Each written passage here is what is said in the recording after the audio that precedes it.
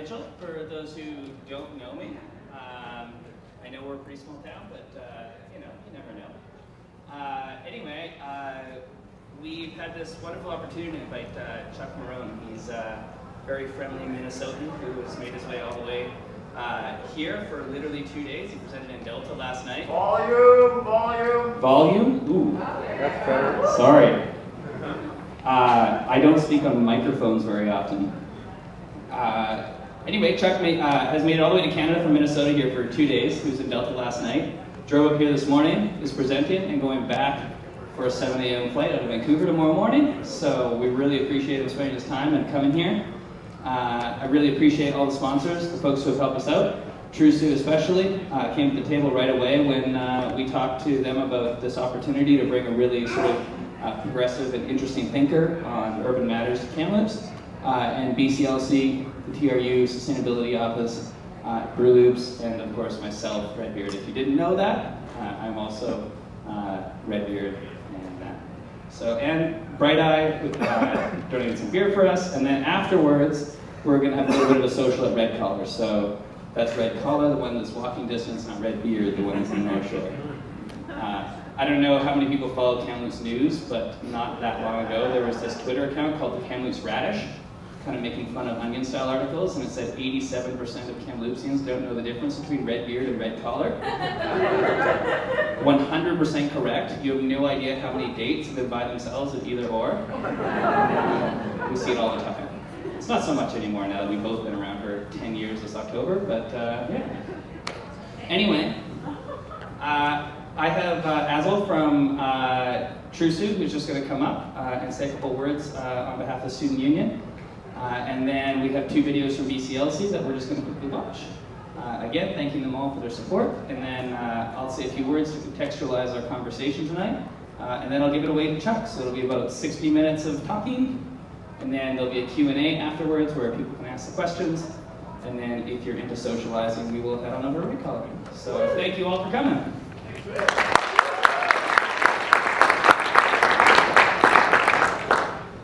Good evening, everybody. I hope the volume is okay. You have to put it close to your mouth. Is this okay? Closer. Closer? There you go. See that? Yeah. Okay, so good evening, everyone. My name is Azul Sky Billy. I am the Vice President External with the TRU's Student Union. And we represent roughly 10,000 students up at TRU. And we're incredibly excited to be taking part of this event, along with Mitch from Redbeard and other partners. So students and young people are an incredibly important part of this city.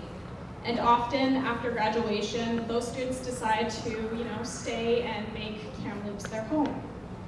So we believe that they should have their voices included in planning for the future of our city. So having Chuck Marone here from Strong Towns to speak on transportation is really exciting. So it's our hopes that with this we can serve as a launching point for some really big and incredibly important changes here in Kamloops. So thanks to everyone for coming out and helping us think big for the future of Kamloops. Awesome. So thanks once again to our sponsors for helping us out. And I want to just spend 3 minutes contextualizing sort of our conversation here before Chuck starts. Many of you have probably come across my blog post at Stronger Kamloops. Maybe you even read the book I wrote back in 2012. Maybe you just see me in the paper talking about something. I'm generally a little bit of a weird, crazy guy around town. And a lot of what people say in here when they see the things that I'm talking about is I often hear, well, that won't work. And these are the reasons why that won't work. And often what I find is as we've transitioned in Kamloops from being a smaller place to being a larger city, is that we no longer have just one way of doing things. When you're a town the size of Clearwater, what works for one area of town is what works for all of town. As we're getting bigger now, we have multiple neighborhood centers, we have multiple areas, and then they have different baggage that comes with them. My businesses that I've set up and where I live is on the North Shore. We deal with our own set of problems over there. We have the highest residential property or population density in the city on the North Shore. There's more people that are walking distance to Tranquille than anywhere else in town.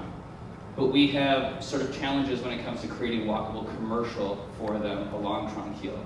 And a lot of that has to do with the way that different regulations and policies and investment in financial vehicles and developer risk appetite sort of come together to sort of make development in that area hard sometimes. What's happening downtown is a completely different set of criteria. We had a fantastic little one-on-one meeting with some of the city planners today, and we talked about how on the North Shore, you can try something totally crazy. When I started Redbeard, I was 23 years old. We had no money, and we took over the business from somebody else, and the landlord took a risk on us and said that was okay. I had tried to open a couple businesses downtown before that, and I always never found a landlord basically that was willing to hand over the keys to a commercial building to someone who's 23 years old. The risk appetite on the North Shore is totally different than downtown. Downtown, on the other hand, you know, we have a fantastic, vibrant Victoria Street. We have a lot of people who have been running like local institutional businesses that have been here for 60, 70 years. Their voices are really important. They've built a lot of the foundation that makes downtown so great. But they have a different expectation of orderliness and predictableness that they want to see happen when you're talking about things happening downtown. We also have a third downtown, the university.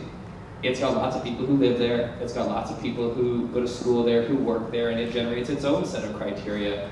Mostly that it's, you know, this island unto itself that's not super well integrated into the rest of the city. So each area of town, we have different challenges, we have different goals, we have different opportunities. And so, as we're listening to Chuck today, one of the things that I really want people to take away from this is that every street, every block, every neighborhood has different challenges, different opportunities, different outcomes. And so, when you're thinking of, I remember one project I worked on recently was a workforce housing project to help people who are working at a restaurant or working in retail who need a place to live. We got a big parking variance in order to do that, and council supported that, and that was a fantastic move forward in trying to provide housing for people who are young and just entering the workforce. Huge win. Can't congratulate the city enough on making that happen. I remember reading the Facebook comments afterwards, and somebody said, well, how are you going to get all the kids in the car and get to Costco when you don't have a parking stall? We're talking about 200 square foot studios for people who are 20 years old. They don't have 2 or 3 kids. They don't have a car. They live across the street from a transit stop. They walk to work because they're 3 blocks away. Their life situation is different than the person who's out living in Pineview who's just starting a family looking at a starter home that needs 3 bedrooms. Totally different life, totally different criteria, different things that they need. And so you might see something that Chuck talks about today and think, wow, what craziness is that? But maybe it's not so crazy when applied to Tranquille. Or maybe it's not so crazy when applied to 6th Avenue. Or maybe not so crazy when applied to a different part of town. And so we need to start getting more sensitive, I think, as a city, to contextualizing each of these conversations. We can't apply one rule to the whole city. Because I'm 33 years old, I don't have kids, and I walk to work 90% of the time. Just because my neighbor doesn't mean that, you know, we're not equally valid in sort of the choices that we want to make in our lives. So therefore, our neighborhood plans need to reflect that. So that's how I want to contextualize the conversation. And without further ado, I want to hand things over to Chuck for 60 minutes. And thank you so much for making the trip.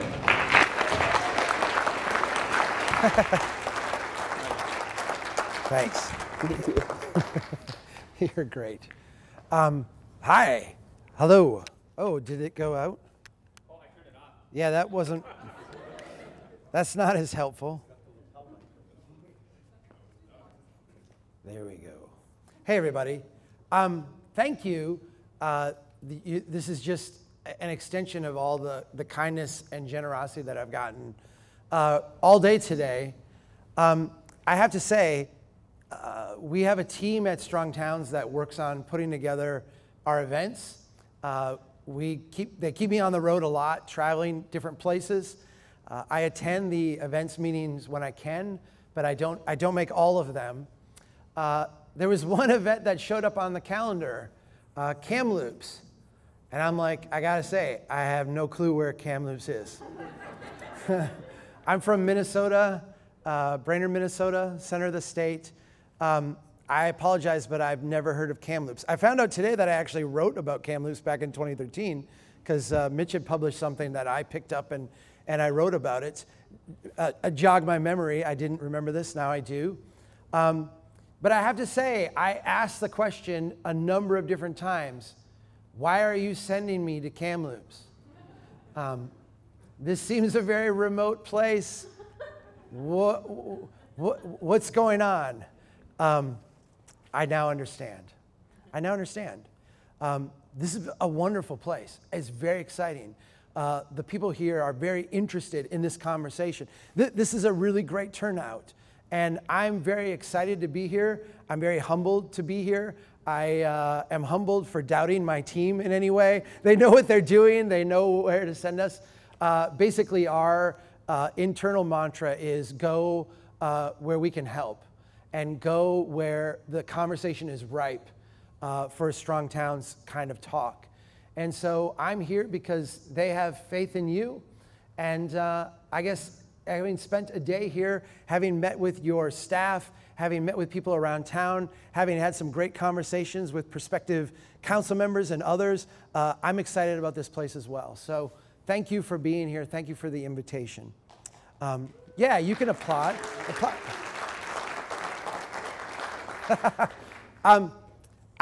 I was asked to give essentially the same presentation I gave in Winnipeg when I was there like a month ago or 2 months ago, which is, that would be okay.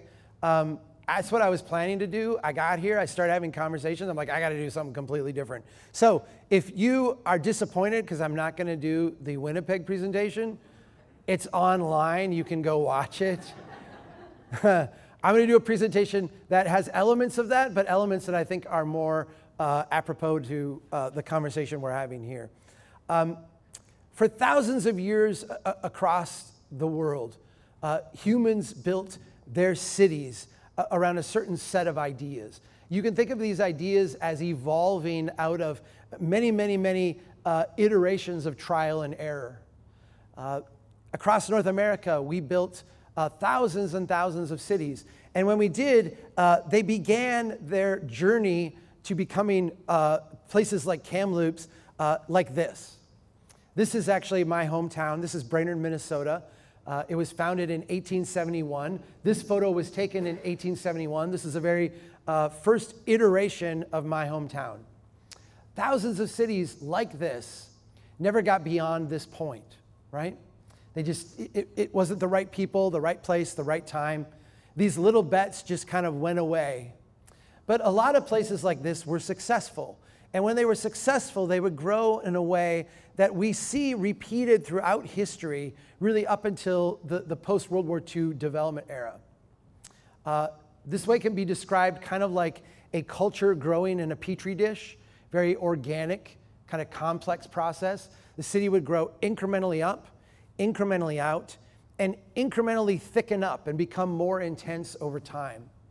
And so after 30 years of growth in this pattern, my little hometown would look like this. This is the same exact street in 1903, 1904, somewhere in that range. You'll notice that the buildings are more intense. They're now 2- and 3-story wood structures.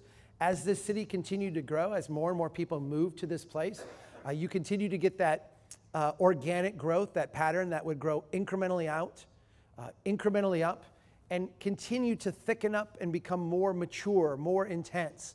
So after another 40 years, these 2- and 3-story wood structures would become buildings of brick and granite. As I travel around your city, I see the part, and I experience the part today, that has this historic pattern to it, right?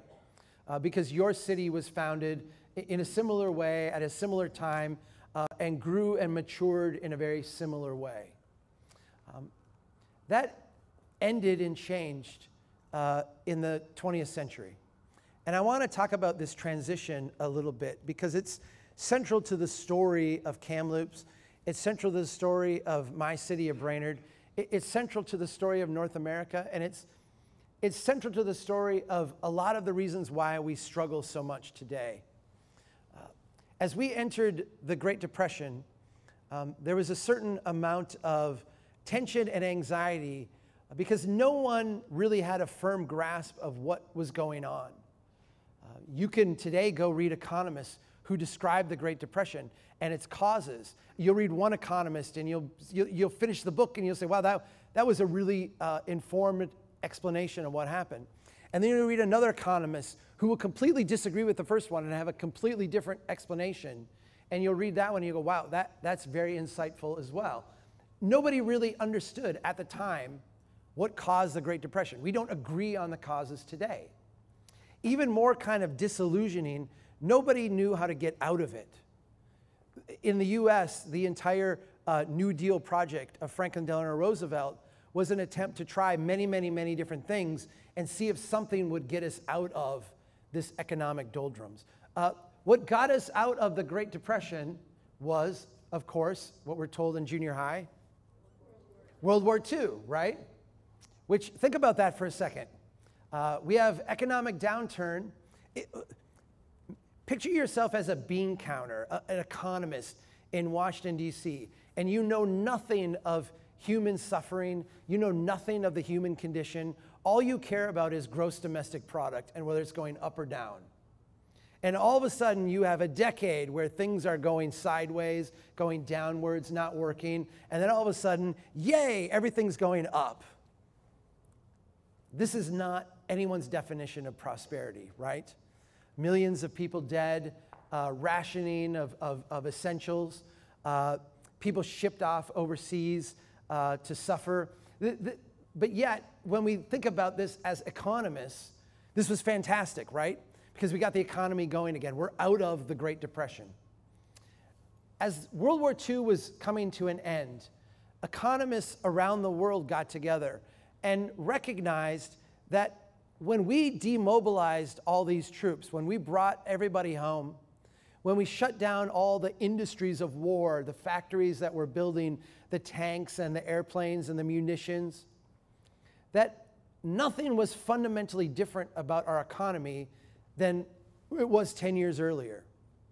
And the general impression that economists had was that we were going to just go right back into depression.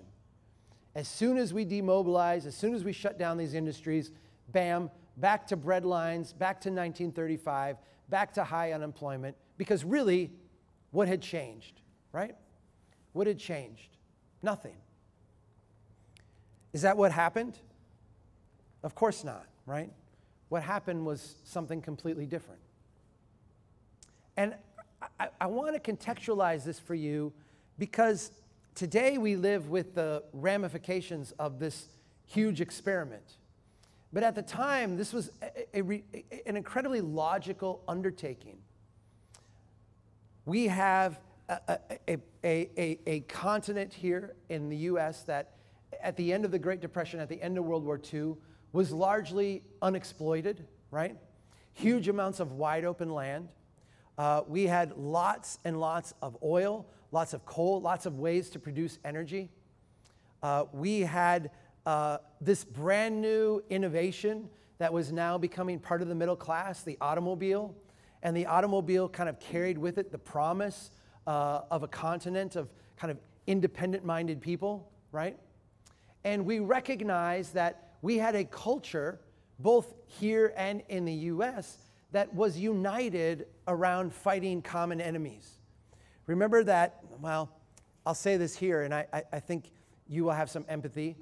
For those of you that remember 9/11, if you look at the United States, what were our politicians doing at the time? People who hated each other the day before were locked arm in arm, singing songs, hugging each other. We all felt like this sense of togetherness. Imagine going through that for 4 or 5 years straight together, right? We felt very bonded together. When you feel very bonded together, you'll undertake great, magnificent projects. And we in the United States, you here in Canada at the same time, undertook this grand experiment to reshape a continent around a brand new concept of how humans should live.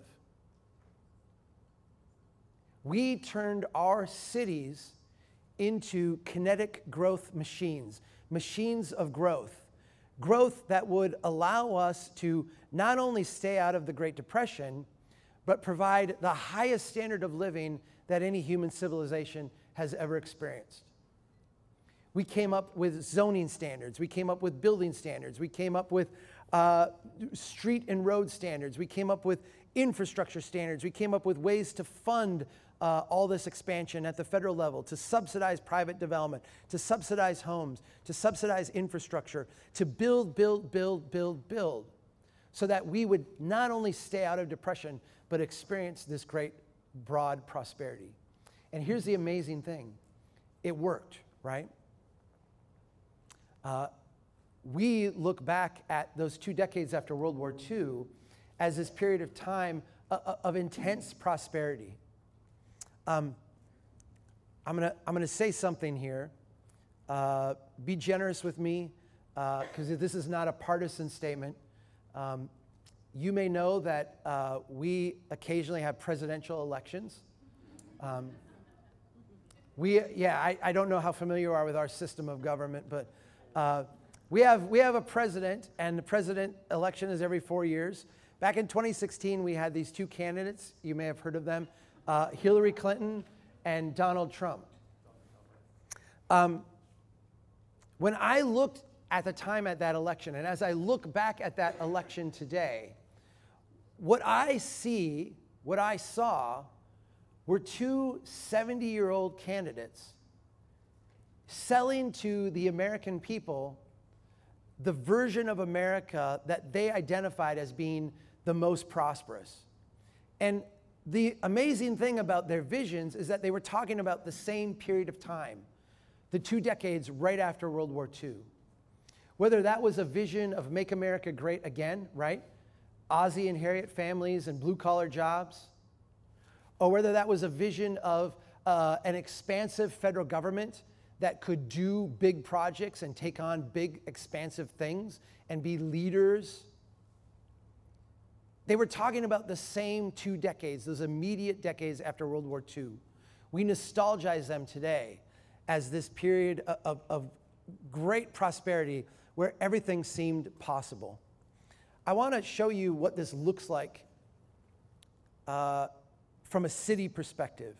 Because by turning cities into kinetic growth machines, we were able to create immense levels of prosperity and growth in the short term.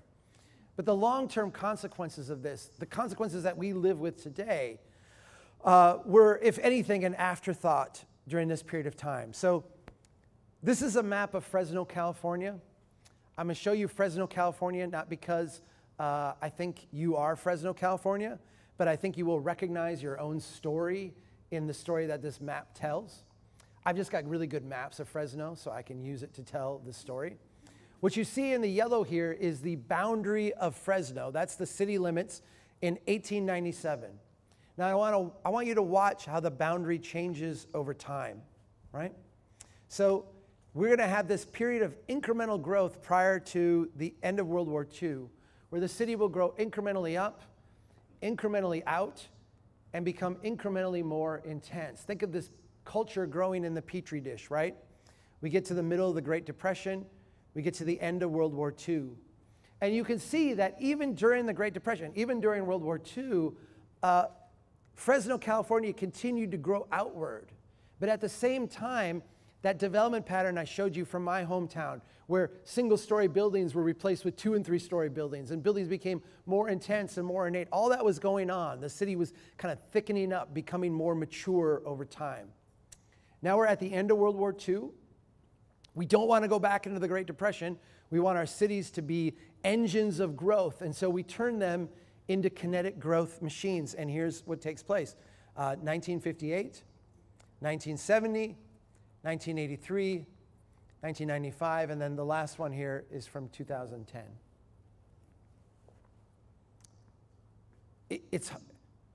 The drive here from Vancouver was gorgeous, right? It's beautiful. I actually am going to admit something to you. I have been to Calgary. I've been to Vancouver. I've not been in between the space between Calgary and Vancouver. My assumption was that when I got east of Vancouver, it would look a lot like Calgary. So I came here with low expectations. I've been blown out of the water. This whole drive was beautiful. This whole day has been amazing. When we look at your city, when we come into your city, it is unavoidable to see this here, right? You don't have to be a geographer or a planner or really anyone with any type of technical degree in land use to recognize this pattern here, right? Again, this creates enormous amount of economic growth, right? But it also creates with it a lot of liabilities. I'm going to show you a couple things here to kind of put that in context. This is data from a study that I was part of in Lafayette, Louisiana. And again, I'm showing you data that I have, not because I think you are identical to Lafayette, but I think Lafayette, Louisiana is instructive because it is very much like every city that embarked on this suburban experiment post-World War II. Their conditions are very similar to your conditions and conditions in my city. At the end of World War II, Lafayette, Louisiana was a little over 33,000 people.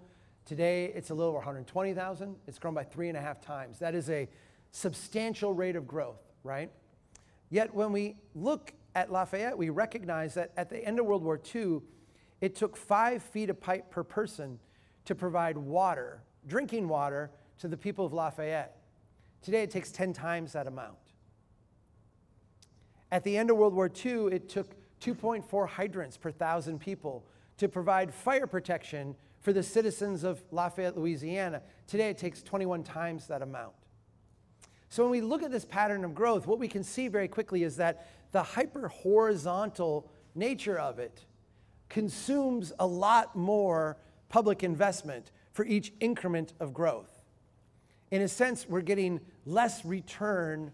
It takes more resource to add a person, to add a home, to continue to grow in this way. Now, you might be thinking in the back of your mind, well, okay, Chuck, that's fine, but I look back at the way people lived at the end of World War II, and my gosh, are we more prosperous today. We have bigger homes, we have more vehicles per household, we have bigger yards, we have more stuff. We're just so much better off. Yeah, I hear you, I recognize that, but when we step back and we realize that, yes, our population grew very quickly, but our liabilities grew even faster, we have to also take into account that our household incomes have only grown a tiny fraction of this. We grow our collective liabilities by 10 times and 20 times, but our household income hardly has grown at all.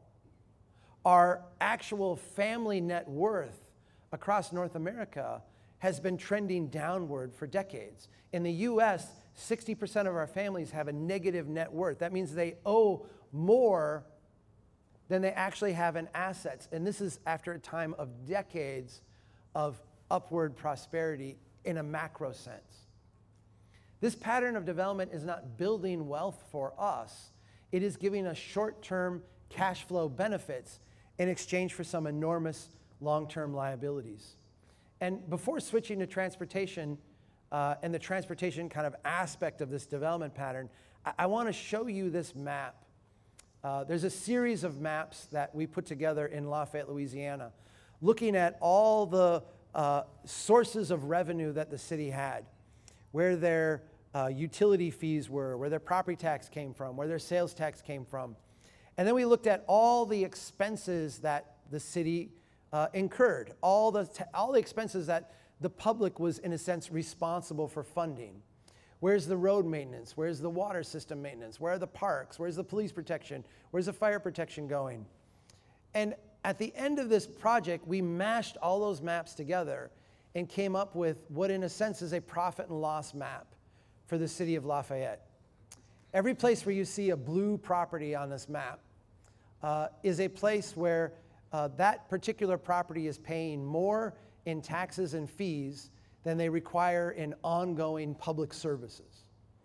And every place where you see red is the exact opposite. These are places that require more in long-term service and maintenance than they pay annually in taxes, right?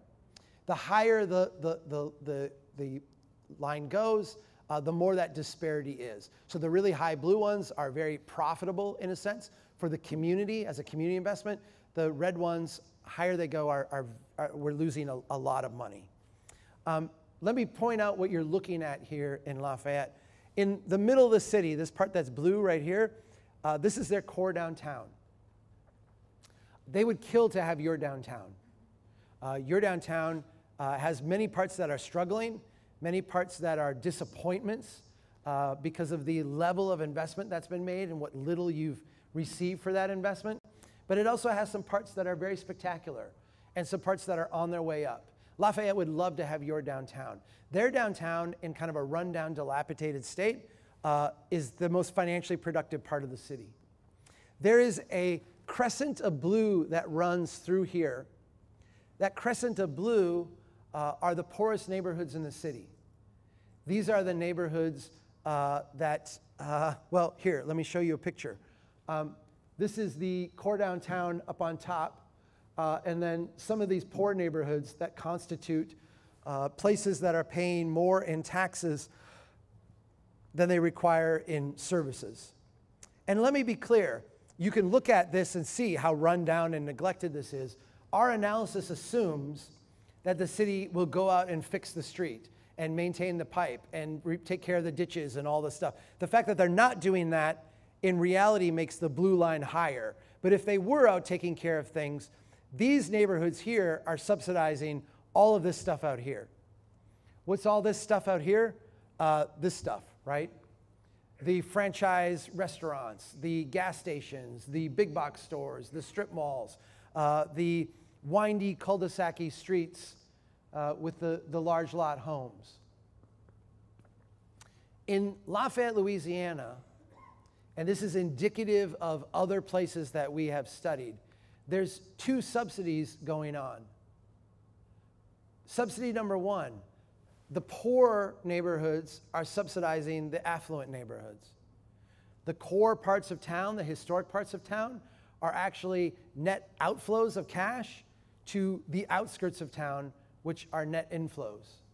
This goes against standard conventional wisdom. We build that stuff because it generates free cash flow. It does generate free cash flow in exchange for these enormous unpayable long-term liabilities. The net transfer is from in to the edge. Subsidy number two, future generations are subsidizing the present generation. In Lafayette, Louisiana, the median taxes paid by the median family are $1,500 a year to the city. They pay other taxes to the parish and the state and the federal government, but of the city's cut, it's $1,500 a year. In order for the city to make good on every promise they've made, every pipe to be maintained, every road to be maintained, all the fire, water, service, police protection, everything else, maintain the parks, median family taxes would need to go from $1,500 a year to $9,200 a year. 1 out of every $5 the family makes would need to get sent to the city just to maintain the stuff they've already put in place. This can't happen. It won't happen. And so the city of Lafayette faces what we see every city in North America facing, the same exact challenge. At the end of the year, we have this huge backlog of maintenance needs, and we decide which ones we're going to fund and which ones we're going to put off for another year. And every year, that list grows and grows and grows and grows. There's an end point to this, right? The end point looks like, and I'm going to put this in your brain to take home with you, the end point looks a lot like Detroit. Detroit is actually the city in North America that pioneered the development pattern that we all copied. In the early 1900s, as Detroit was on its way to becoming the Motor City, they were the first city to run highways through the middle of their city. They were the first ones to build the couplets that you guys have in your core downtown, those traffic sewers that make it so difficult to walk around and get around to attract investment. They were the first city to tear down buildings at scale to make surface parking lots so that people could commute from the edge into the middle of the city.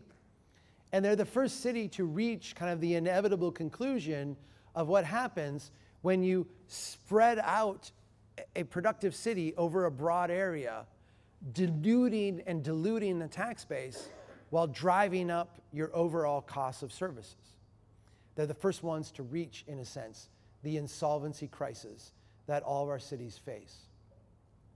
We have to make some choices today, not necessarily about how we're going to build in the future. I actually think a lot of those choices have been made for us, but how we're going to deal with this massive insolvency problem that we've created for ourselves.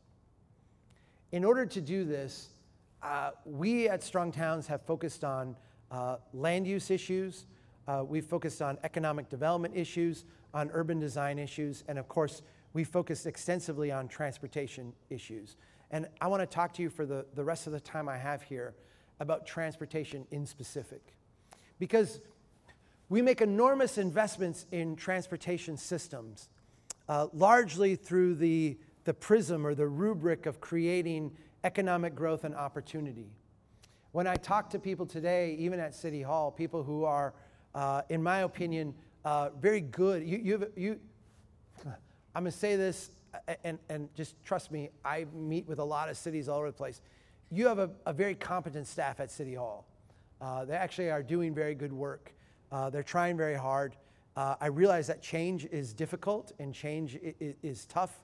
But you have a group that is substantially above average in terms of their attitude and their approach. But even as I talk with them today, certain things are off the table. Certain ideas that to me are self-evident and logical are difficult to discuss because they're not part of the way things are done. I want to try to help you as a community, as a group of people interested in these, separate yourself from the experiment that you have been handed. And let's say that word again, this massive experiment that you have been handed, this complete divergence from thousands of years of human knowledge about how to build places, we threw away. And we said, we're going to do something completely different. We all live in a big experiment, something that's never been tried before. For us, it is, quote, the way things have always been. But you only have to go back a couple generations to see a radically different way of building. We are living in a big experiment. I want to give you a mechanism to take that experiment, put it in context, and recognize that it is okay to change things, because that's what people do when experiments are not working out. Let's start with this. This is just a little sketch up of something that everybody in this room knows and understands, but probably doesn't think about that much. In the business, we would call this the hierarchical road network. The idea that, small little local streets pour into collector streets pour into arterials into major arterials, little to big, right? We understand how this works because this is a system we all live in and get around in every day. I want you to think about a watershed. Everybody here recognize how a watershed works, right? And I'm going to use Minnesota terms. So again, please be generous with me. If you have different Canadianisms for the things I'm going to talk about here, just try to interpolate. In a watershed, you have little ditches that will flow into little creeks. The creeks will come together into little brooks and streams. They will flow into rivers, which will flow into tributaries. Those tributaries will flow into major tributaries.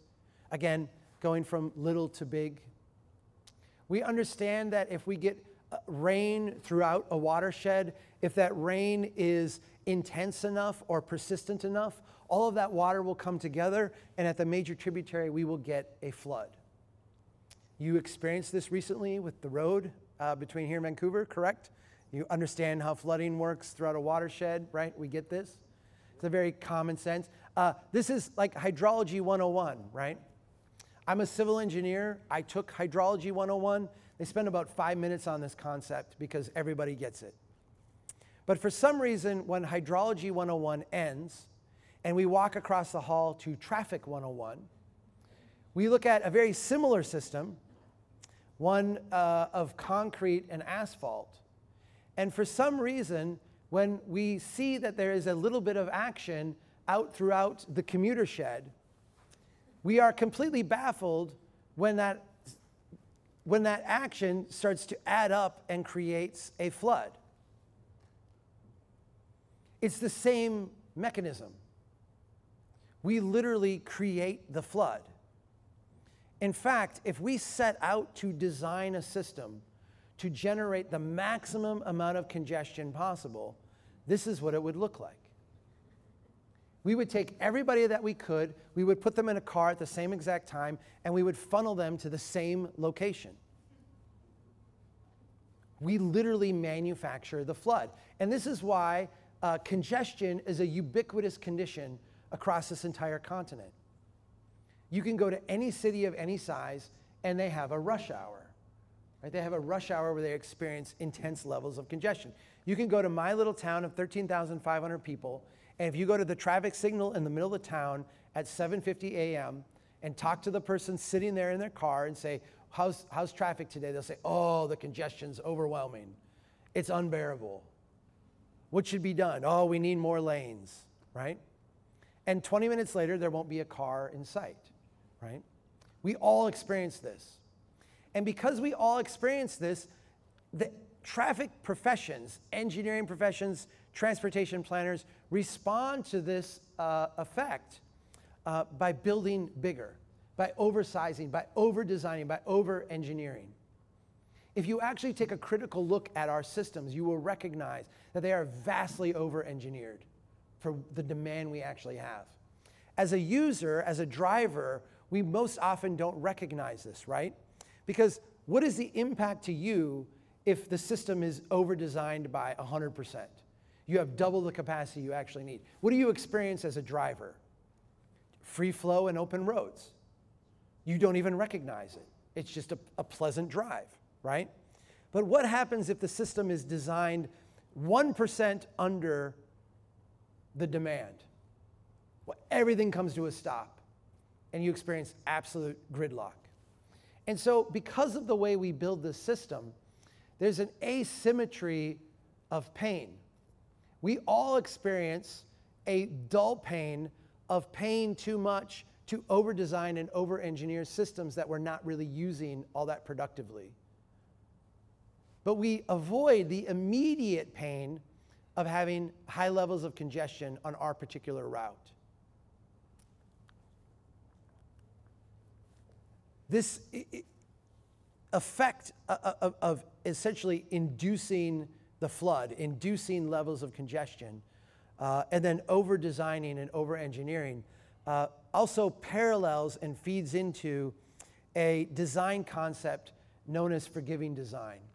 And if you are an engineer in this room and you're younger than me, which is increasingly more and more people, you probably don't know this term forgiving design. It's just called design now today. But the idea of forgiving is very important. If we go back to the early days of the automobile, what we recognize is that most of the early automobile routes were old wagon routes. They were routes that we had driven horse-drawn wagons on. And if you think of someone riding in a horse-drawn wagon, if they would get to a large tree or a large rock or a gully, what would they do? They would just go around it, right? And so these paths tended to wind. Well, if you go out to a windy path and you put a high-performance surface down and drive a high-performance vehicle on it, people will get to one of those corners and they smash into things and they die. The rate of death in the early automobile era was astronomical. It is unfathomable. We had 40,000 people in the US die last year on our roadways. If we had the rate of death today that they had in 1935, instead of 42,000, it would be over 500,000. The reason we don't have 500,000 people die is because of forgiving design.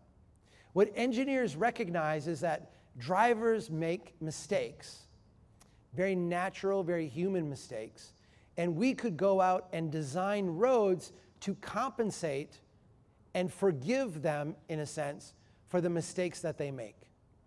Let me walk you through how this works, because it's actually very simple and very genius. Take a 2-lane roadway. You've got a car traveling in each direction.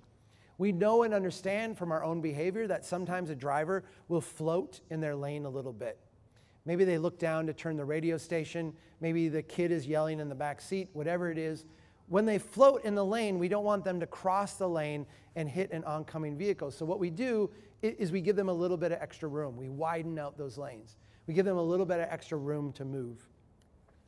We understand that drivers sometimes will go completely off the edge of the road. We don't want them to get sucked down into the ditch. We want them to be able to recover and get back on the road. And so what we do is we widen out the shoulders and give them a little recovery area there. We recognize now that sometimes drivers, despite their best intentions, despite being pragmatic, despite being, having all earnestness, will exit the roadway completely. And when they do that, they exit at very high speeds, at high velocities, at violent speeds. We want that kinetic energy of the moving vehicle to dissipate before they run into something that won't move, that won't give. And so what we do is we go out and we create a clear zone by removing all those obstacles on the side of the roadway. And now we have a forgiving design. Again, I'm going to say, millions of lives saved because of this. This is a genius approach. It has been copied around the world. It is the standard for safety when we're building highways. What is the problem with this design approach? It works really, really well on the open road. We are going to benefit greatly from this design approach as we drive home to Vancouver tonight. But where it doesn't work is in the middle of our cities.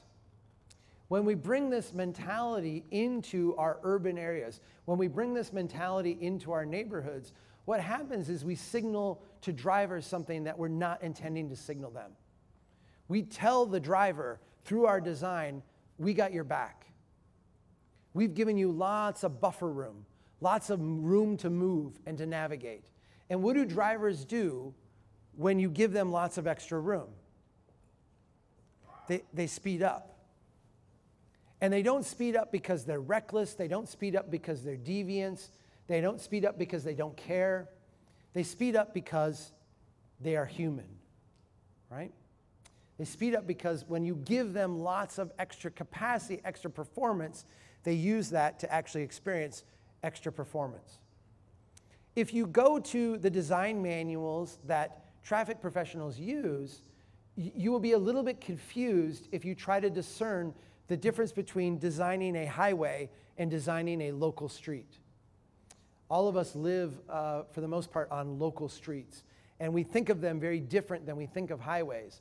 But if you go to, say, the manual on uniform traffic control devices, even the Canadian version of this book, and you look up the definition of a highway, it literally says highway, or I'm sorry, it literally says street, see highway. There is no discernment between what a street is and what a highway is in terms of the geometries that we use to design them. This leads to this very confusing situation where in order to give a margin of error for drivers, we will design a corridor for 60-mile-an-hour speed. I don't know what that would be in kilometers, but play with me here for a second. We design for a high speed. We put an enforced speed that's much lower, and we accept as a driving speed something in between, right? We've all seen these corridors. We've all experienced this type of thing. Engineers have a standard approach to speeding, and it's an approach based on the insight that humans will drive the speed that they feel comfortable driving.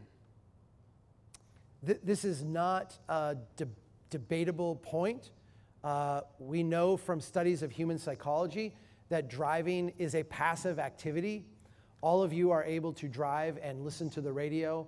All of you are able to drive and talk to a passenger in the neighboring seat. That's because your brain is not 100% engaged in driving. If your brain had to be 100% engaged in driving, none of us could do it. Only like jet fighter pilots and race car drivers can do that for an extended period of time. And because driving is a passive activity, humans will tend to drive the speed that they feel comfortable driving.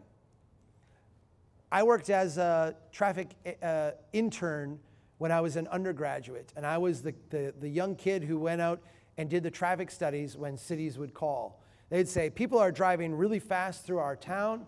Could you come out and fix this? And the very first thing we would do would be to go out and do a traffic study. We'd go out and do a traffic study. I would write down the speeds that people were driving, and then we would ask a question. Is there excessive speeding? If the answer is yes, there's a very clear response from the engineering profession. Raise the posted speed limit. I would go back to that city council and I would say, yeah, the speed limit was 30, everybody's driving 40, and so what we're going to do is make the speed limit 40. And that would freak everybody out. But that's actually the right answer on a highway. Why is that the right answer on a highway? Because on a highway where you're trying to move people, the most dangerous thing you can have is not speed. The most dangerous thing you could have is differential in speed. If someone is driving 50 and someone is driving 30, it's that differential that's going to create chaos and mayhem on the roadway. What you want when you engineer a highway is to have everybody driving similar speeds in a similar direction with as little conflict as you can. This is the way we design highways, but that body of knowledge does not work for local streets. It does not work for places where we don't want vehicles traveling fast.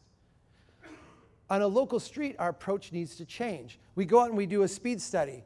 We say, is there excessive speeding? If the answer is yes, the proper response is to change the street design. We're actually signaling the wrong thing to drivers. We're actually telling drivers it's okay to drive fast with our design. Our design needs to change to signal something different to drivers. At Strong Towns, we have this saying, if you need a sign to tell people to slow down, you designed your street wrong. A well-designed street should actually signal to a driver the proper speed. How would we do this? I'm sure there's a lot of you thinking, well, what are you talking about? The opposite of forgiving design. Instead of giving drivers wide lanes to navigate in, lots of buffer room, we narrow the lanes and tighten it up. Instead of giving them a recovery area on the side, we take that away and bring that in. Instead of removing all the obstacles, we actually bring the trees in and create a little bit of edge friction. Because drivers, when they're put in an environment with a lot of that buffer taken away, will do the natural thing and slow down. They don't have to be told. They don't have to have a police officer there. You don't have to have a sign. It is a natural human reaction to that type of built environment. This prompts us to ask a question about design speed. And I've created this chart. It's speed and value, but we could also do speed and safety. It comes out the same way. We could do speed and return on investment. It comes out the same way. But let's just do it as value. What this chart is asking or suggesting is at what speed do we create the most value in our transportation system? And the answer to that question is when we're driving at very low speeds, when we're building a great street, or when we're traveling at very high speeds, when we're building a road. But we actually create the least amount of value. We build things that are the most dangerous, have the lowest rate of return, the further we get away from these edges. And in fact, we get to this middle area here where we're building not a street, not a road, but something that at Strong Towns we call a strode. A Strode is the futon of transportation. If you think of a futon, you have an uncomfortable couch that makes into an uncomfortable bed, right? It tries to do two things at once, and it fails at both. A Strode tries to be both street and road at the same time, and it fails at both. What's the difference? A road we can think of as a replacement for the railroad, right? Which, as the name suggests, is a road on rails.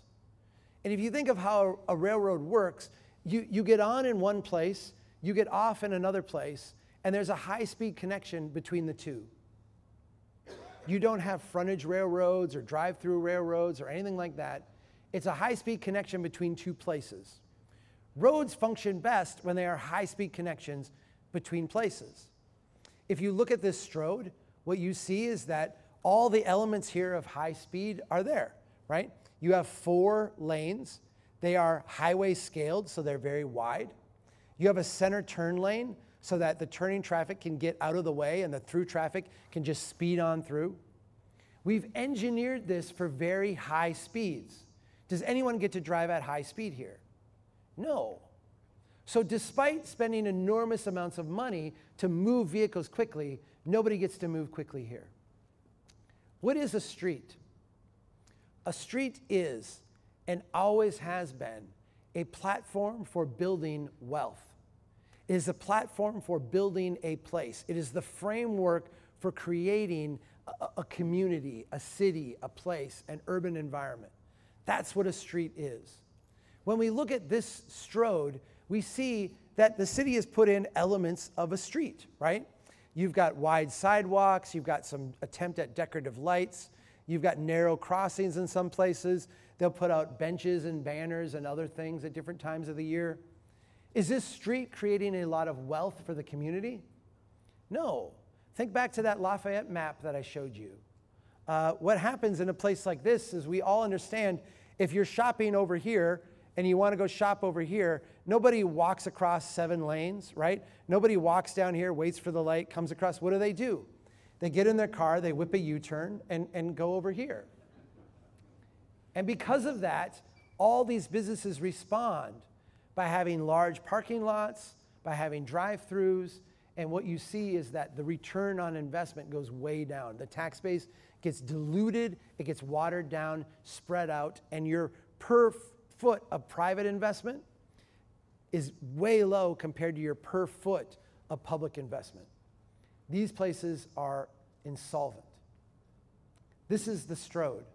And when we think about transportation investments and we think about the things that we're trying to accomplish with our tax dollars, oftentimes we talk about things in terms of dealing with congestion and expanding roadways. We often talk about downtown improvements to produce, enhance pedestrian experience or what have you. We need to have an active conversation and a hyper focus over the next generation on eliminating our Strodes and making our cities as Strode-free as possible. This means taking because quite frankly, your city is like 95% Strodes, right? That I don't say that pejoratively. Almost every city is 95% Strodes. Some are like 98% Strodes. Your development pattern is dominated by this. We need to talk about how do we take our existing Strodes and transform them into really great streets and really productive roads. I'm going to share with you right now how you do this. And I'm going to say it, and it's going to sound really, really, really simple. And it's going to sound simple because from a technical way, it is very simple. The difficult thing about this is the cultural overlay that we have in regards to our transportation system. Those things that we say, well, that's not possible. If we want to go from Strode to street, what do? Well, the first thing we do is we slow traffic. We need people to drive slower. That's how we actually build wealthy places. You can't build a place that people want to be with vehicles speeding through. Those two things are incompatible. Have your vehicle speeding out on your road, but when you're in the street, You prioritize being in the place, right? So number 2, prioritize. And I use the term pedestrian here. I hate the word. It's like an engineering word for a human, right? You're a pedestrian transportation unit. No, you're a human being. So what we do is we prioritize being in the place over getting through the place. If you're trying to actually build a wealth-creating street, what you want is to focus on the experience of being in the street and de-emphasize how quickly we can get through. If we're going to build wealth in a place, we actually have to build. Your zoning codes, your regulations that stifle incremental development need to be refined. They need to be repealed. They need to be changed, because on a great street, we need a lot of stuff being built. And streets are very complex places. We need to embrace that complexity. You should never design a street from a design manual. They always evolve and change over time as the adjacent land use changes and evolves over time. If we want to go from strode to road, then it's the exact opposite, right? Instead of slowing down vehicles, we're going to speed it up. And the way we speed up traffic is to limit access. We don't want all the things that are going to conflict with the traffic stream. We got to get rid of that. We want things to really, really move quickly. We have to separate our automobiles from other modes, modes being a planning geek term. Let me put it this way. If you want people to bike on a road, putting them along the shoulder with vehicles going by at lethal speeds is not acceptable. You need to have separate facilities. We need people to be able to bike long distances, but they need to be in places that are protected. We need dedicated bus lanes when we're traveling from place to place over distance. We want those to be very fast and very efficient. If we're building a great road, what we don't want to do is degrade that road's capacity by building along it. The corridor development pattern needs to go away. And all of those corridor plans we have on the shelf need to just get thrown away and replaced with one word, like no, right? If we're making a collective investment in a road, we're making an investment in moving quickly over distance. We're making that together. The idea that 1 or 2 businesses along it would cash in on that investment at all of our expense is just the wrong way to think about this. Roads are very simple. We need to embrace that simplicity. So let's go back to this. Because we've solved this problem. And I think the way we've solved this problem is very instructive for what needs to happen now. How do we solve this problem? The flooding problem in the watershed.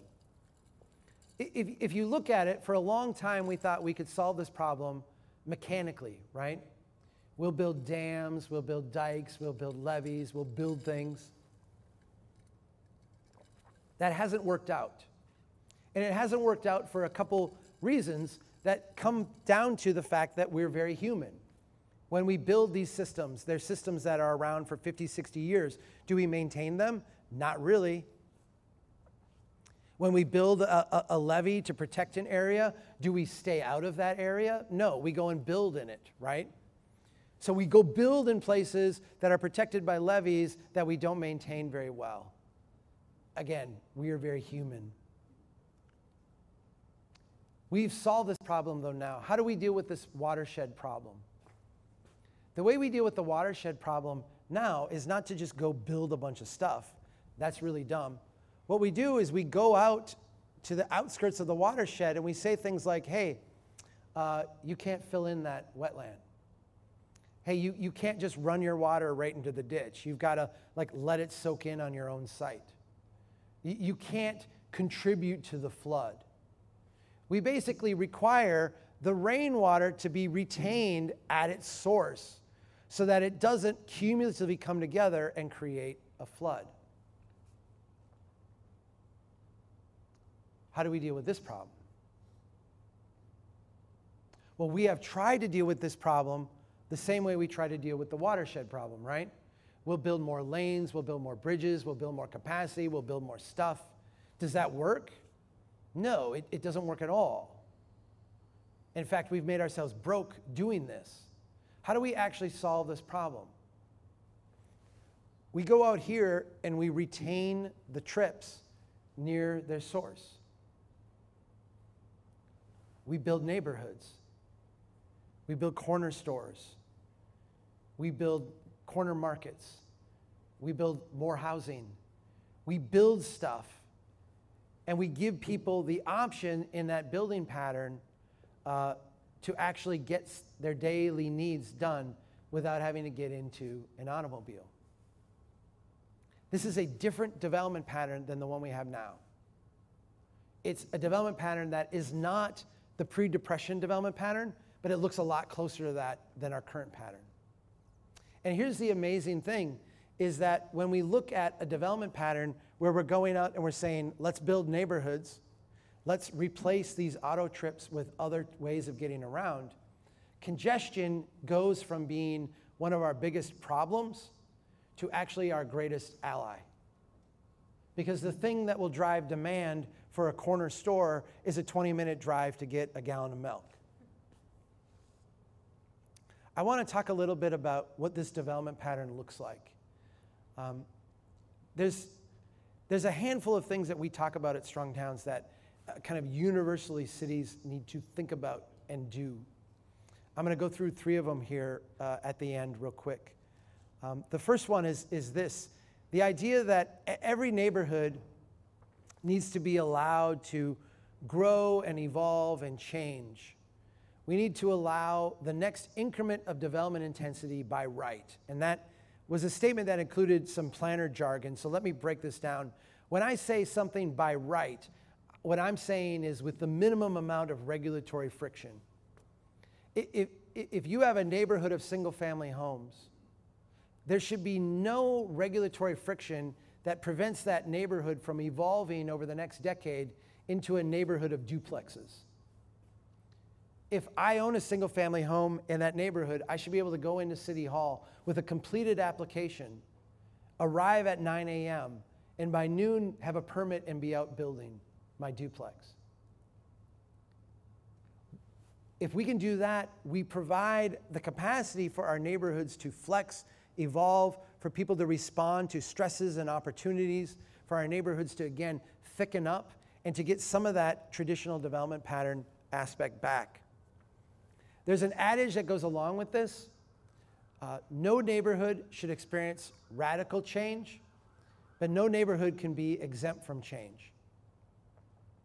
For a long time, our development pattern was designed to build things all at once and to a finished state.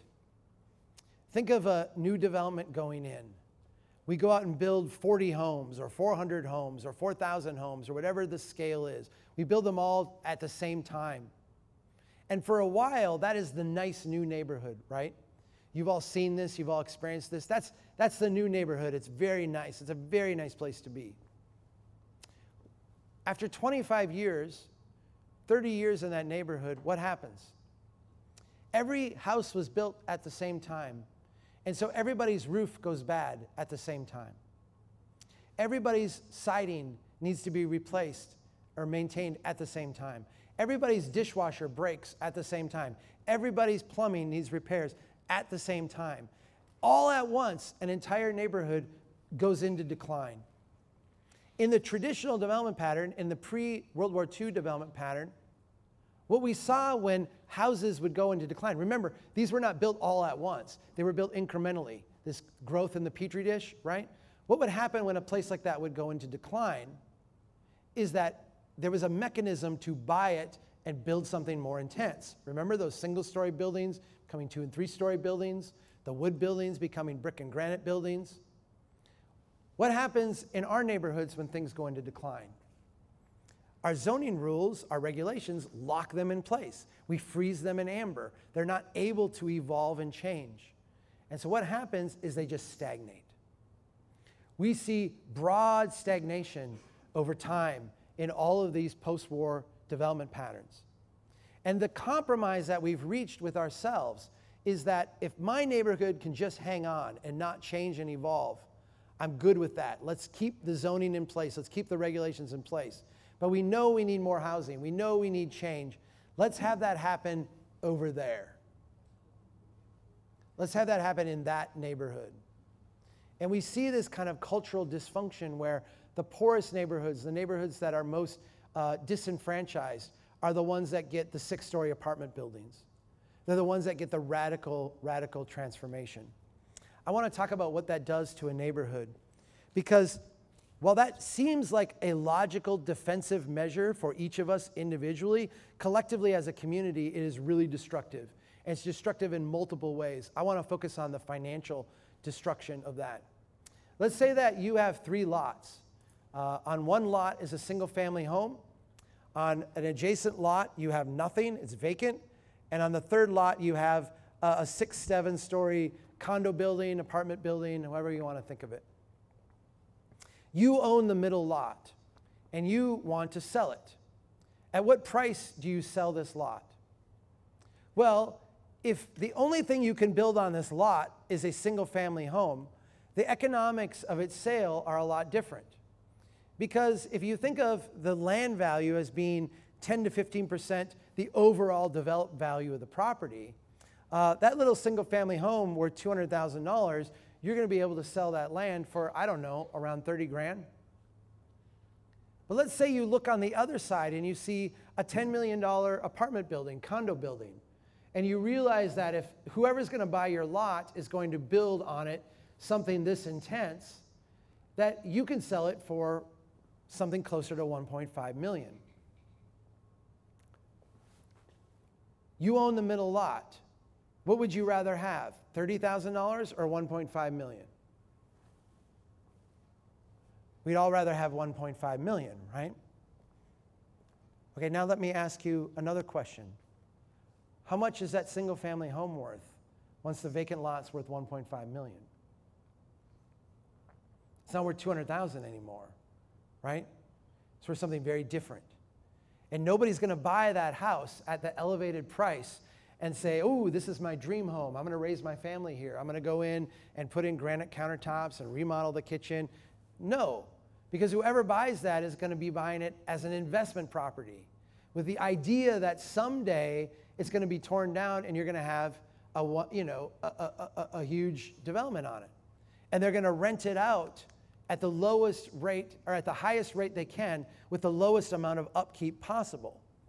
This is why when we respond to housing shortages by having everything frozen in place in one big place of upzoning, what we actually wind up doing is stagnating everything. Because we drive the investment in our neighborhoods to a few big players, and we make it unfeasible for everybody else to actually adapt and meet the overwhelming demand for housing that we see. Along with allowing this natural rate of growth, this incremental growth everywhere all at once, we need to consciously go out and lower the bar of entry. We have, through many, many good and honorable reasons, raised the bar of entry to full participation in our society. Let me give you 2 examples of what I mean by lowering the bar of entry. This is something in my community that we call a tiny house. My ancestors in the same community would have called this a house. We have put the adjective tiny on it and subjected it to all kinds of requirements. What is essentially a starter home. If you want to build a tiny house in my community, you have to meet all the requirements of a house, and then you have to meet subpart A through M of the tiny house provisions. You have to go beg permission from your neighbors. You have to genuflect in front of the planning board. You have to do all these things in order to build what is basically a starter house. For thousands of years around the world, people built in this form. And when they'd save up a little bit of money, they would put an addition on the back. When they'd have a kid, they'd put on a second story. The neighbor would come over and help. They would go over and help them. This is a starter home. We should be building thousands of these across this city. This should be the easiest possible thing to do. Because what this is this is a startup for somebody. Let me ask you this. How many of you in this room want to live in a 600 square foot home? Okay, let me ask you a different question. How many of you have lived in a 600 square foot home? Yeah, look at that. We all started somewhere. The idea that we would say, no, you can't get your start is damaging all of us. We need to lower the bar of entry. Here's a commercial version of this. You have a very beautiful core downtown. On the North Shore, you've got a lot of funky stuff going on. It's a really cool place. The North Shore has a lot more startup opportunities, as you said, than the core downtown. But the core downtown has a ton of room for startup opportunities. We just don't think of it in this way. In Muskegon, Michigan, they have a ton of entrepreneurs, but they didn't have any place for them to go. They didn't have a North Shore. They had a core downtown, and if you wanted to start a business in Muskegon, you had to go to the core downtown and sign a long-term lease and put a couple $100,000 into fixing up a building, or you had to go out on the edge and compete with the big box stores and the franchises. And because of this, they had a dearth of entrepreneurs, despite having a community full of creative entrepreneurial people. They went out, bought a bunch of storage sheds, painted them out funky colors, put them in a gap in their streetscape, and rent them out at really low rates with no long-term commitment to startup entrepreneurs. And what is an entrepreneur in this sense? An entrepreneur is a crazy person who doesn't know they can fail. We want that kind of people in our community, right? We want them to try and try and try and try again. We want them to be able to try and fail where the stakes are really low so that they can try again and fail and try again and fail and then ultimately figure it out. And when they figure it out, they graduate from here into something more substantial. We see this in Muskegon, where their downtown now is full of businesses, many of them that got a startup in these storage sheds where the stakes were very, very low. The last concept I want to share with you that we need to do to respond to this myriad of challenges we have is change our public investment approach. We have built all of this stuff, and we do not have the wealth or capacity to maintain everything that we have built. We do not have the capacity to maintain every road, every pipe, every drainage system. We don't have it. We will have fewer road miles a generation from now than we have today. What that means right off the bat is that we should stop building more. There's no reason for us to build more. There's no reason for us to, as a community, take on the burden and liability of maintaining more. We should be done with that. But in addition to being done with it, we actually have to go back and make better use of the stuff we've already built. This means going back and responding to how people are using the city as it has been built. Where are people having a difficult time using what we have created for them? At Strong Towns, we have come up with a four-step process to make the lowest risk, highest returning investments that it's possible to make. I'm going to go through this process with you right now, and this should be the basis for public investment in Kamloops and in every city across North America. Step number one, we go out and we humbly observe where people in the community struggle. Where do people have a difficult time using the city as it has been built? I'm going to stress humility here. Often when we have technical expertise or other types of knowledge, we have an idea of what should happen or what should be in our mind. What I am saying is go out and free your mind of those things. Actually try to understand where are people having a difficult time. Step number two then, ask yourself a question. What is the next smallest thing we can do right now to address that struggle? Notice I didn't say, how do we fix this for all time? How do we make this all better? How do we solve this problem? I'm saying, what is the next smallest thing that we can do that will make this a little bit easier for the person who's having this struggle? Discipline yourself to think in small increments. Step number three, do that thing. Do that thing right now.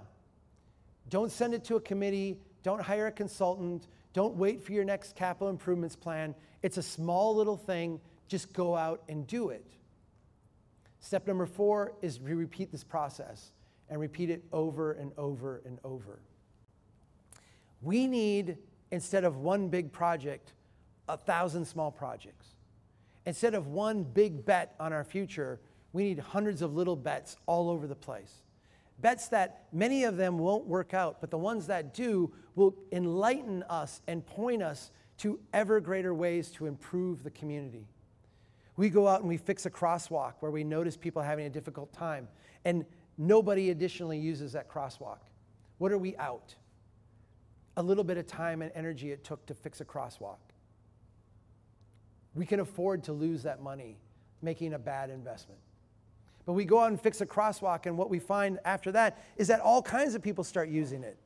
And then we follow those people around and we humbly observe, where's the next place people struggle? What's the next thing? And we start to get that complex feedback loop back, that incremental development pattern that drives investment, and drives investment by making the city better all the time.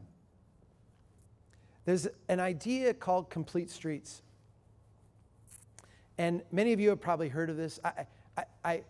I'm sympathetic to this notion.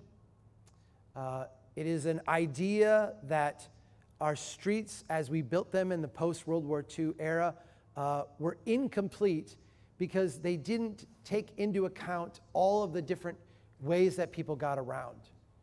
We designed them strictly for automobiles, and so now in order to make them complete, we need to go back in and add places for pedestrian units, right? Add places for bikes, add places for buses. There's a very US kind of centric thinking here, right?